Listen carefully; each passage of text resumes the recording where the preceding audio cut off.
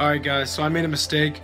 I waited till 7 p.m. to start my training today, and it's now 21 degrees outside. It's freezing out there. There's snow everywhere, but I think this is what sets me apart from everyone else. This is where I kind of make my move, because anyone could train when it's 70 degrees outside. Anyone could train for the marathon. Anyone could run their business when the economy is doing great, but it comes down to, what are you going to do when things go wrong? What are you going to do whenever it's freezing outside? What are you going to do whenever it's 7 p.m.? And that's I think what the difference is between being average and being great. All right, guys, this is when champions are made. Let's go fucking own it. It's gonna be so cold out here. Yep, I was right. It is absolutely freezing out, guys. This is how it's done. This is how you conquer your dreams. You do shit when it's hard, because anyone could do it when it's easy. Let's go. You guys probably can't even see a thing, but there's snow everywhere.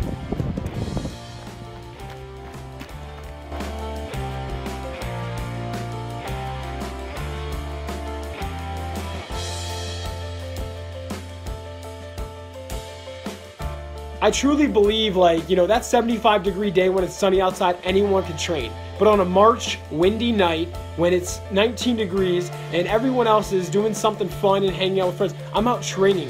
Hope you guys, get a little encouraged from this.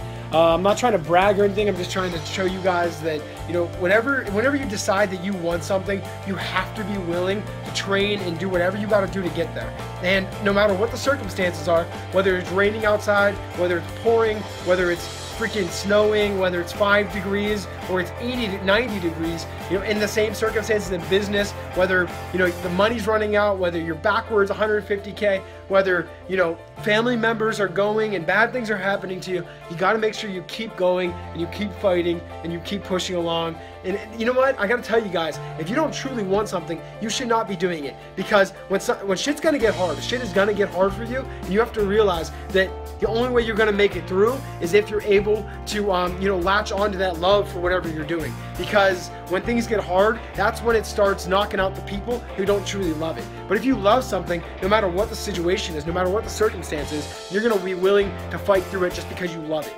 So, maybe if you're starting a business, the money might not be there for a few years, and most people who do not love it are going to quit. So if you do love it, you're going to keep going and you're going to keep persisting no matter what, even when you're not making money. So I hope this shows you guys that love is the ultimate factor. You have to love what you're doing. I love running and I love training, and I'm going to continue to do it no matter what the circumstances are. So thank you guys so much for watching. If you didn't already, please subscribe. I also make videos on my other channel, and I'll be updating that pretty soon. But if you have any questions, anything like that, comment them below, and I'll talk to you guys later. See ya.